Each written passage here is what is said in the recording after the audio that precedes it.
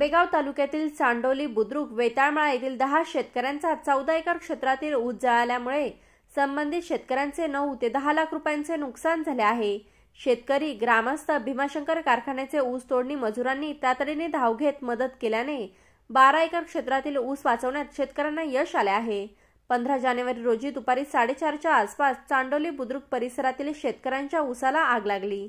सुरुवातीला अशोक हरिभाऊ थोरात यांच्या ऊसाला आग लागल्याचे अनेकांनी पाहिले।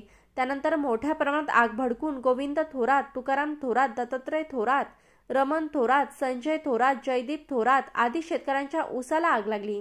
आजूबाजूच्या अनेक शेतकऱ्यांनी विहिरीवरील विद्युत मोटार सुरू करून आग विझवण्याचा आटोकाट प्रयत्न केला। आगीची तीव्रता व झळा अधिक असल्याने शेतकऱ्यांना 14 एकर क्षेत्रातील ऊस वाचवता आला नाही। त्यामुळे 10 शेतकऱ्यांचा ऊस जळून गेला आहे। या परिसरात ऊस तोडणी चालू असताना अनेक ऊस तोडणी कामगार शेतकऱ्यांच्या मदतीला धावल्याने अनेक शेतकऱ्यांचा ऊस जळण्यापासून वाचला आहे। Bureau chief Jayesh Shah, Shivner prime Ambegaon.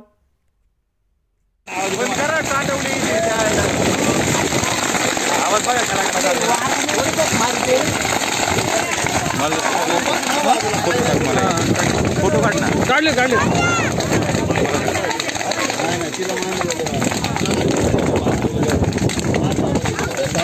ताज्या आणि महत्त्वपूर्ण बातम्या पाहण्यासाठी आजच शिवनेर प्राइमला सबस्क्राइब करा आणि नवनवीन बातम्या पाहण्यासाठी बेल आयकॉनवर क्लिक करा।